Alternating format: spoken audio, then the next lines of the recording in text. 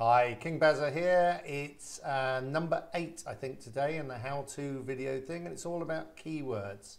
So what we're basically saying is don't do what you could do in the old days, which was just stuff the whole of your prose with keywords everywhere.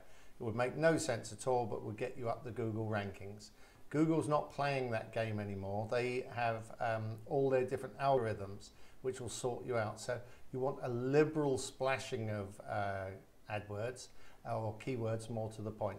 Now the next thing is you want to know whether your keywords have high density or not, i.e. have you got lots of competition from other people with your keywords.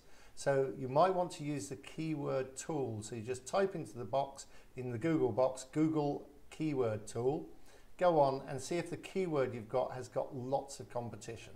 So that's it for today. Have a fabulous day, and I'll talk to you all tomorrow about something riveting.